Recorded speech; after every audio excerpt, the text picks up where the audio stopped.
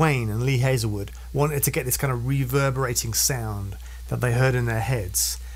And they didn't have any of that equipment. They couldn't do that. They didn't have anything like that in the studio in those days. So they went to an old junkyard and they found this 2,000-gallon water storage tank, like this massive tank, and they brought it back to the studio and they used that as the echo chamber. So, I mean, can you imagine kind of hauling this huge like grain silo or something back to the studio and hooking it up with microphones and putting the guitar amp at one end and running the guitar sound through this huge tank? I mean, the level of creativity there is just so cool, and the sound is just so cool.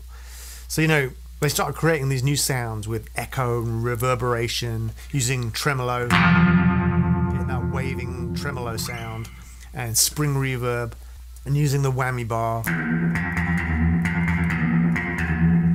And they're taking it to a whole nother dimension.